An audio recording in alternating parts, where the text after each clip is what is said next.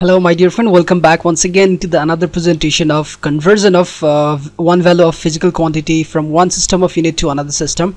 This is the third use of dimensional equation, and here our question is to convert 1 joule into arg. Let me tell you my dear friend, joule as well as arg both are the unit of work, alright, both represents work, and joule is in the MKS system of unit while arg is in the CGS system of unit. Okay, and to convert we should know first very well the dimension of work, ml square t minus 2, and if you don't know, you have the trick, I already given you. Write the unit or write the formula. So that's force times displacement. Force is mlt minus 2 and displacement is one length, so the dimension formula is getting ml square t minus 2. all right, so this is what. And now we need to convert 1 joule into I don't know how much, but arg. Alright, so here this is our N1 and this is our U1, this is our N2 and this is our U2. Okay, we need to find out N2 now. So to find out N2 we have a very simple formula, N1 times U1 over U2. Alright, and here what is N1, what is these all, let's write. All right, here our N1 is 1 and N2 we don't know, and units of work involves the physical quantities of mass, length as well as time, so we need to write M1. all right, M2, similarly we need to write L1, L2, T1 and T2.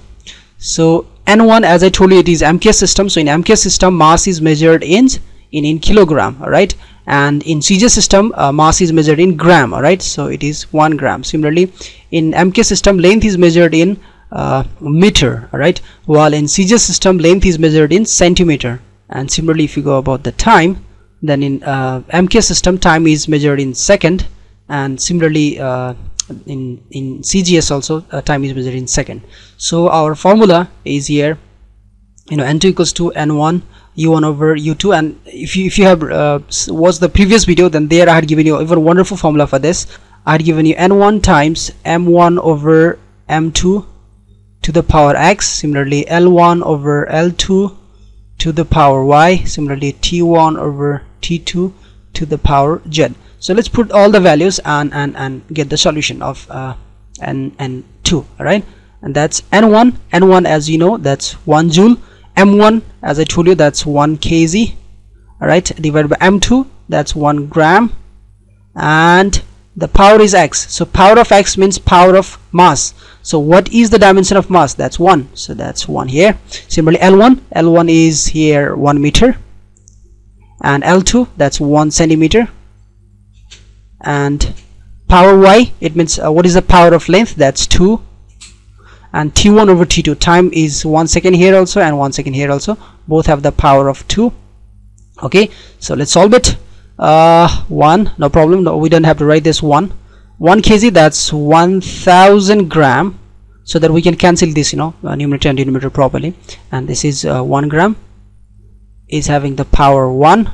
Similarly 1 meter, that's 100 centimeter, and again 1 centimeter is having power, and this 1 second, that's 1 to the power 2, that doesn't matter. Gram cancel, centimeter cancel, and you'll get 1000 times now 100 square, that's 100 times 100. So we're getting the value of N2 as 1000 times 100, that's 10 to the power 1 2 3 4 5 6 7. all right, 10 to the power 7. So we get our N2 as a 10 to the power 7. Wow, wonderful news my dear friend.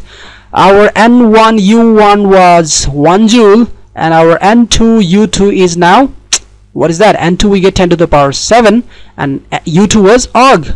So what I can say that 1 joule is equivalent to 10 to the power 7 arg. Alright, and that's the solution. That's the conversion we did using the dimensional equation. I hope you understand it, and if there is any more confusion or doubt to ask me, then please feel free to comment below this video, and you're gonna ask so many questions similar to this. You need to convert one system of unit into the another system.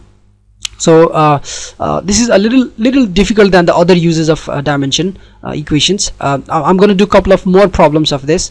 Alright, and I'll see you guys in the next video into the fourth use of dimension, where we're going to find the dimension of constant in a given physical equation. You know, in a physical relation, if there is some constant and you want to find out the dimensions of that, then again dimension equations helps us. Alright, so see you in the next video. Bye bye.